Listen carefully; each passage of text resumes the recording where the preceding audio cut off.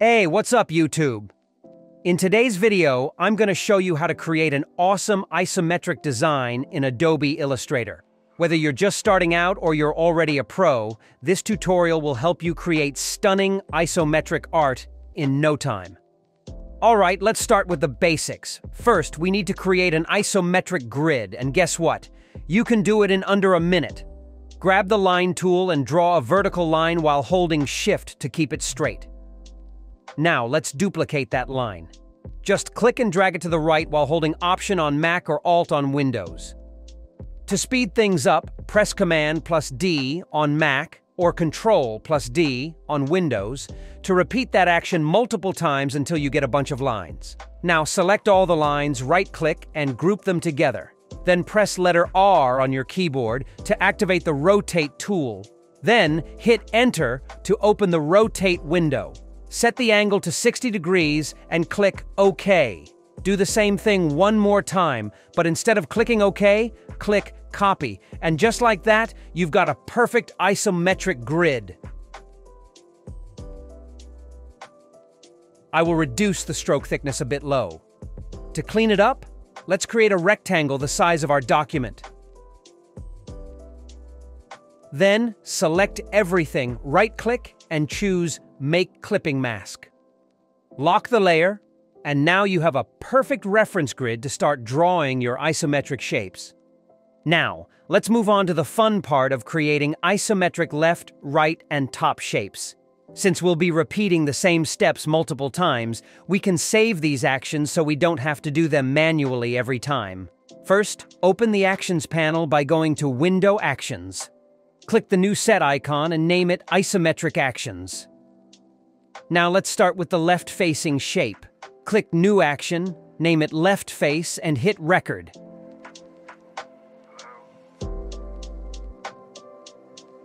Select your shape, activate the Scale tool by pressing the letter S on your keyboard, press Enter to open Scale window, and select Non-Uniform. Then you're going to input 82 as horizontal and 70.5 as vertical.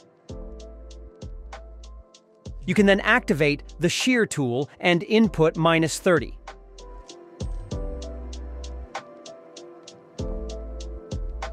Activate the Rotate tool, press Enter, and input -30 as well. After that, click on Stop Playing/Record to stop the recording. This will create your left-facing shape action. Next time, if you want to create left-facing shape, create the shape and select it, select Left Face Action, and click on Play Current Selection. Boom, you got the left-facing shape. Following the same method, you will create the right-facing shape using a Scale tool to input the same information as earlier.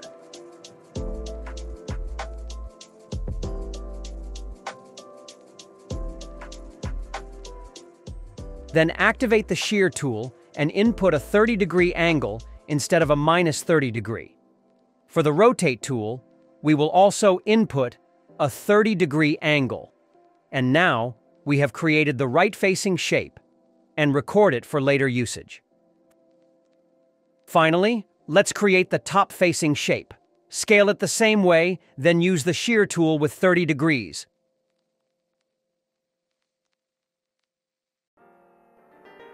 For the Rotate tool, enter -30 degrees. And there you have it. Your top-facing shape is ready. Now we have our grid and shapes. But how do we move them perfectly along the grid? Moving shapes up and down is simple since it naturally aligns with the grid. But moving them side to side, that's a little different. Here's the trick.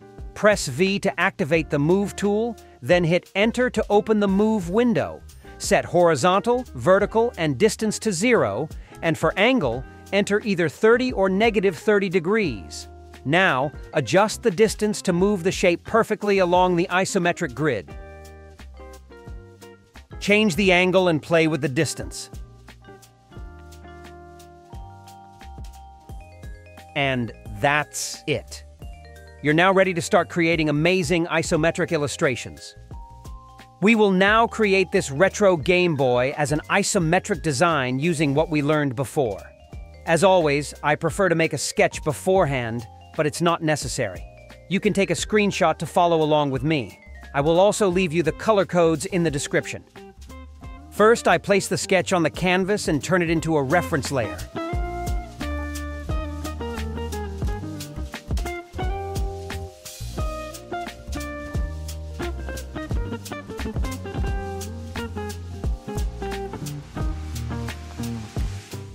Then, I create a new layer and name it Illustration.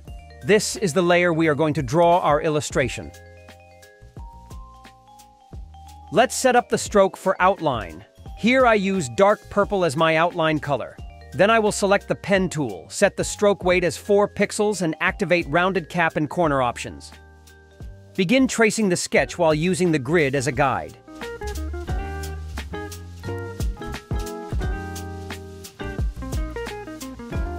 As I showed you earlier, I will move this line using a Move tool. You can use Direct Selection tool to select the line.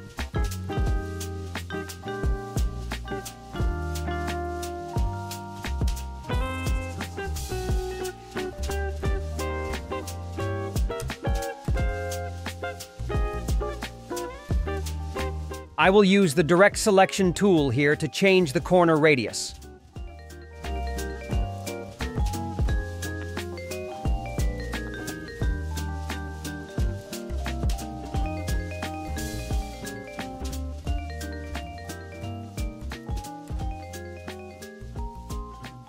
You can use a Shape Builder tool to adjust your shape.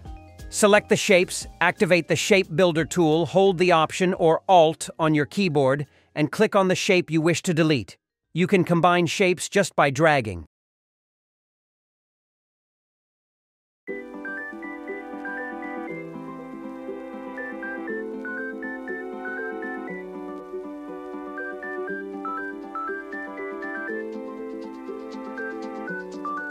Here, for this top part, I will draw all the lines first, and then I will use Shape Builder to create the shapes. Here I use same moving method to move the line and make copies of the line.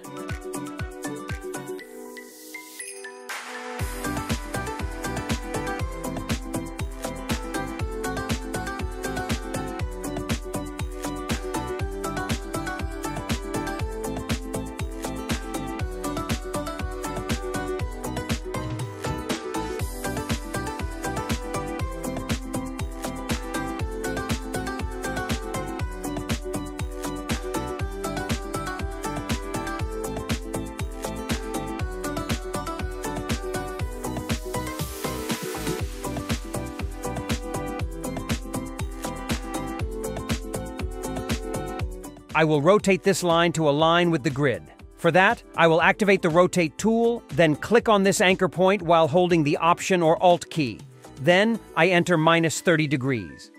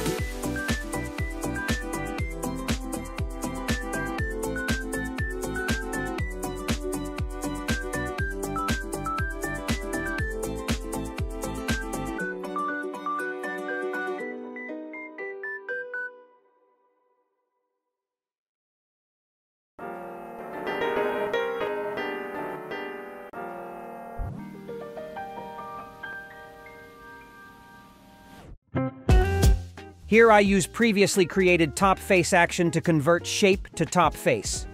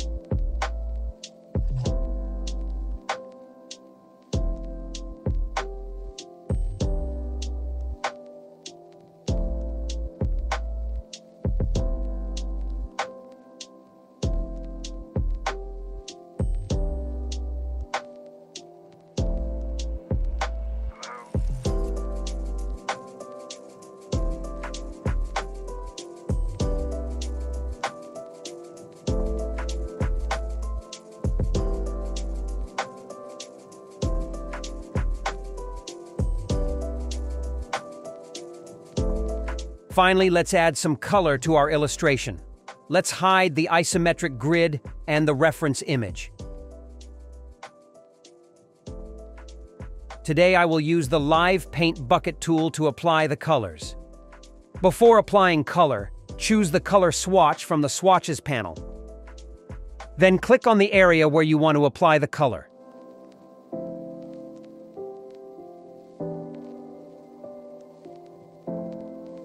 You can change the color using left and right arrow keys in your keyboard.